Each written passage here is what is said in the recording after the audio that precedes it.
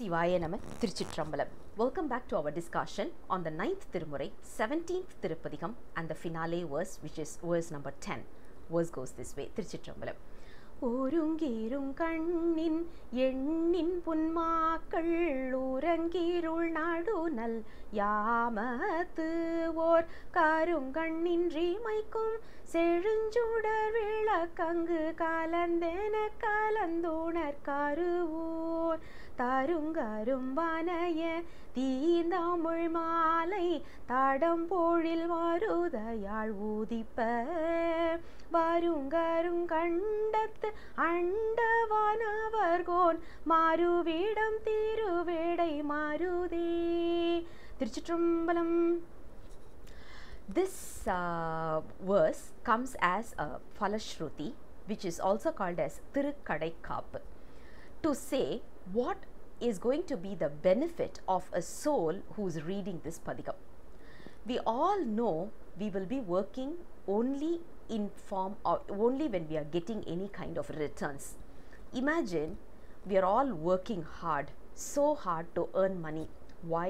Because we know the next time when we are hungry, we need to earn our food. Imagine a situation where we are not going to have hunger. Do you think we are going to be working so hard? No way. We will all be lazy.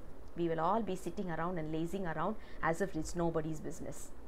So there is an expectation from everything that we do. So is there an expectation of reading a padikam? Yes, we do have it. So if someone has an expectation, what is that they are going to achieve is given in this particular verse. So here Karuvoor Thevar says, imagine someone sitting in a meditation and the entire night they are waking up and they are sitting in meditation. What will happen is once they get onto the right state of maturity, Lord Shiva will come in the form of a glowing light to give them a clarity in their journey, spiritual journey. For the others, they'll be having a peaceful sleep in the night and they won't be bothered about anything else. Similar to animals. Animals don't be bothered about sitting for meditation or whatever, right? They just have their sleep, and when they are hungry they just hunt, and that's it. Other than that, they don't have any big purposes in life. So if I'm born as a human being but I'm not going to work on my spiritual growth, I'm as good as an animal.